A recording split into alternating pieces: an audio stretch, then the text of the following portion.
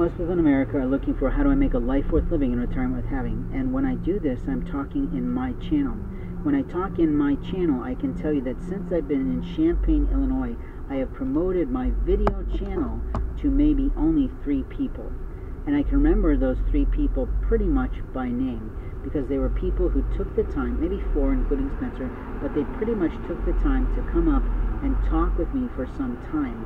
And therefore I shared with them who I was, not in the past, but where my video channel for my business is, so they could verify who I am.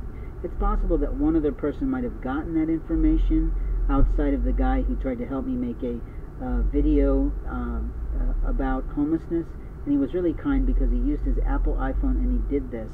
But in life we have moments of time to speak about what we do, and basically what I provide for you is educational news and employment training.